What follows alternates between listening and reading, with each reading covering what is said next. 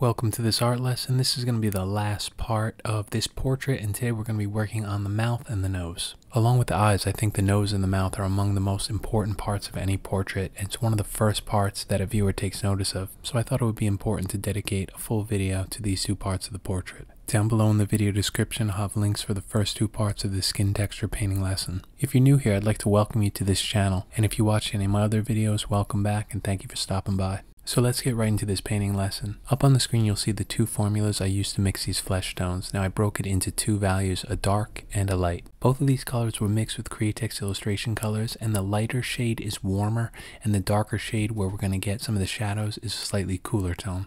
The first thing I'd like to do here is start on this upper lip by adding in some of the shadows. So here I'm using the darker value, number 2, and I'm using that to spray in some of the dark cast shadows at the very bottom of this upper lip. I want these edges sharp and defined, so I'm using a few tools to help me out. One is just a normal piece of copy paper that I ripped, and when I use this as a shield and spray over it, I get a nice organic edge, so the line is not too sharp and it doesn't look sterile like you get from, a straight piece of paper or an airbrush shield. If we take a look at our photo reference, we can see that there's a lot of texture to the lips. And you're going to find this to be a similar situation with any portrait you work on. It doesn't matter if the gender or the ethnicity, there's always a lot of texture to the lips. I want to add some shadows here before we get into anything else. So I'm taking this ripped piece of paper and lightly spraying over the edge of it. Now I'm going to do this a few times on the left side of this lip to see what these look like. If you watched the last part of this painting tutorial, I talked about the light source. The major light source is coming from the right. So that means the shadows are going to be on the opposite side. They're going to be on the left. So just like adding the other skin textures, I find it easier to add the shadows in first. I'm going to continue using my shield to define the lower part of this upper lip, and I'm also going to add some variety to these creases on the lip. So instead of using the ripped piece of paper, I'm going to use this shield to have some straighter lines, and it's always good to try to mix up any sort of texture. It's going to help give a more natural look to your image. Now for these textures, we're just going to stick with this one color, which is the darker value. And the nice thing about using one color is it forces you to focus in on the values over anything else. The values in your painting are going to play a much larger role in the final image than the actual colors you use. And while I have this color in my airbrush, I'm just adding in some of the hairs where the mustache would be for the facial hair. So moving down to the lower lip here, I just want to add a few more of these shadows in. Now while I'm doing this, I'm trying to place them in random areas. So just moving them up and down on this upper lip, trying the best I can to avoid adding any sort of pattern to this. And I know I talked about this in the last part of this video, but one of the biggest traps we fall into is our natural inclination to add patterns to something, where in nature, things like wrinkles, they really don't have a pattern to them. They're kind of random. And I know when I'm working on any sort of painting or drawing, I really have to fight this urge of adding in these natural patterns. So do the best you can to try to think about it and look at any sort of thing that you're working on that has randomness, something like skin texture, and just pay attention, see if you're adding a pattern to it, because if you're not aware of it, you most likely are.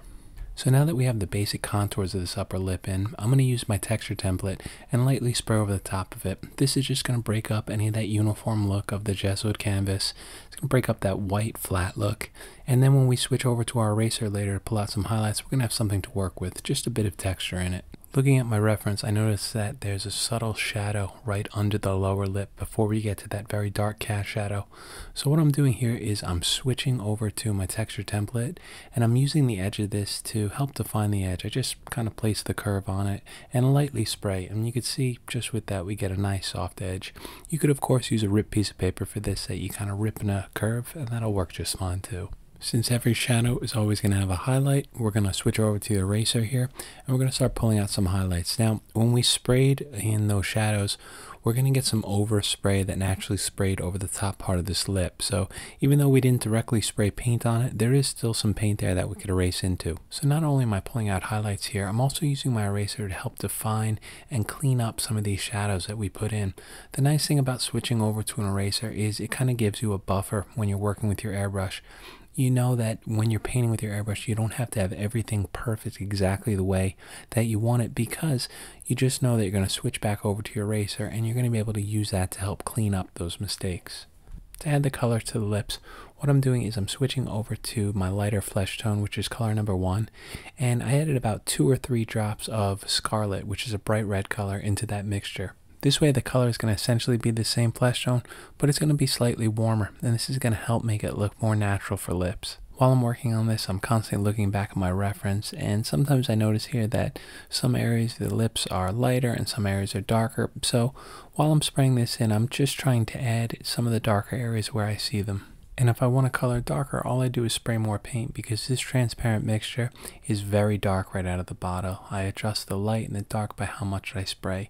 If I just spray this out 100% and keep spraying it, the color is going to almost look pure black. And as you can see, if I lightly spray it over the lips, we get kind of a reddish color. So it's really nice to have that control that we can get with our values, and almost like a hue change with just how much paint that we put down. And an airbrush is such a great tool to adjust those values. Just a reminder to not add too much paint. You could always go darker later on. Just add a light value, so when we erase into it, the paint's going to pull out very easily. So what we're doing here is we're switching back to the eraser, and we're basically doing the same thing we did before by pulling out the highlights to the right of each one of these shadows. The reason I like to build up my textures is that it makes the process much easier for me, and it's also more forgiving. When you start with lighter values, you give yourself a layer of protection, meaning that you kind of map out the areas where you're going to have your darks and your lights, and once you're happy with where they are and you feel like you can commit to them, then you could add more paint and really set them in place. But it's just so much easier and better to start with these lighter tones,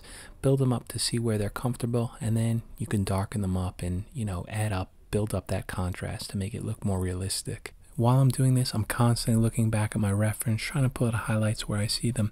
And you don't have to go overboard and try to get everything exactly right. If you see a highlight, just try to put it down in a corresponding place on your painting, and it should look just fine. You don't have to really, you know, get very obsessive and try to get everything absolutely perfect. While you're using your eraser, you may notice that you pull out highlights too bright, and this isn't a problem at all, because with the airbrush we could lightly spray back over it to darken it down.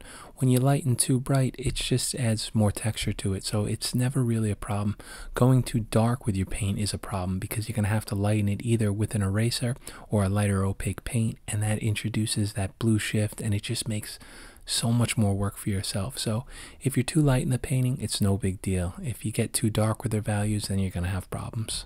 So once I get to a level like this where I feel like I basically finished this part of the upper lip, what I like to do is stop and then walk away from it for a little while, maybe 20 minutes or an hour, and then come back to look at it with fresh eyes. Usually when you do this, you'll start noticing some mistakes or some things you want to change, and it's just a good habit to get into. If you try to do your painting all in one shot, there's a lot of things that you're not going to notice, because you kind of get fatigued. You see the same thing over and over, and you stop noticing those little details that you may have missed. So give that a shot, you know, maybe work for 20 minutes to an hour and then take a break. Now I'm switching back to my darker color, which is number 2, and I'm going to start working on this lower lip. And just like the upper lip, I'm starting on the left side, adding in some textures and working left to right. For me, it makes it so much easier if I focus on one part and then I move along from that part to the next part. You know, what I mean by that is I'm not jumping from the left side of the lip to the right side of the lip. Of course you can. There's no right or wrong way to paint. But for me, I just notice it's easier if I start on one side and really pay attention to it, and then use that as my reference as I move further along to the other parts.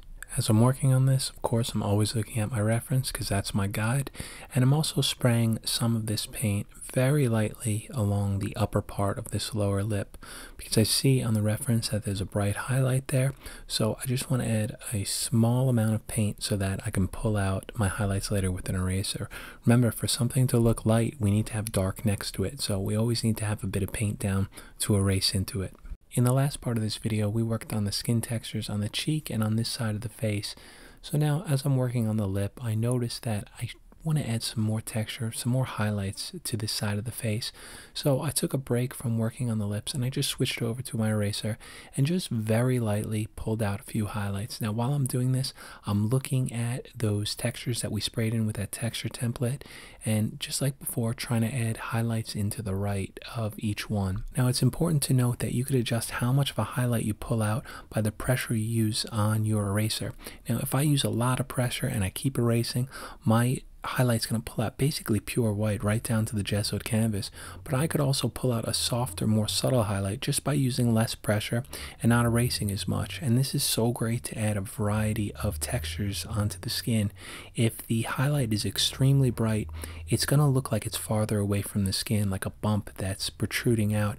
And if it's softer, it's going to look closer to the skin. And this is going to help give more depth to the image, and it's going to create a more realistic skin texture, because if you pay attention to any skin texture on anyone, you'll notice that some bumps are more raised and some are more subdued, and there's a lot of variety and variance going on. So we have to do the best we can to try to replicate that in our paintings. Going back to the lips with the eraser, we're going to start pulling out some more highlights. So I'm starting right here above the upper lip, pulling up that bright highlight just above it, and then I'm working down to this lower lip because we haven't really erased any true highlights out of this yet. So like I said before, when you erase, sometimes the highlight comes out too bright, but that's never a problem because we could lightly spray over it to darken it down. So while I'm using my eraser, I'm essentially using this like a pen or a pencil, just drawing with it, because the paint's there. When you erase with it, it's going to pull out a pure highlight, like almost like you would with a small white paintbrush. But we know that's not the case, right? It's erasing out the paint, and we're getting our highlight that way through a negative technique. But you'll notice that a lot of these highlights or folds and wrinkles on the lips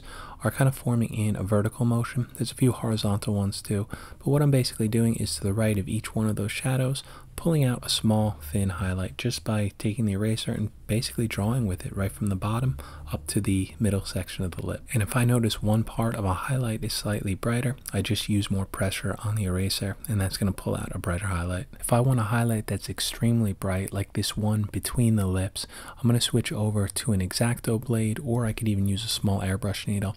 So that's what I'm going to do here. I'm going to pull out a thin horizontal highlight right between these lips, and it's going to give me a very, very bright white line. If you're using your X-Acto blade and you notice that it's not pulling out a highlight, try cutting with it in the other direction, because at the very edge of any blade there's something called a burr, which is basically the very edge of the steel bent in one direction or the other. So it's going to pull out paint better in one direction than it might in the other direction. So if it doesn't pull out, just try switching the other way and I bet it'll work. Now there's nothing wrong with using other tools on your painting. So here I'm switching over to a black Prismacolored pencil, and I noticed that this lower lip has some very dark shadows to it, almost like cast shadows.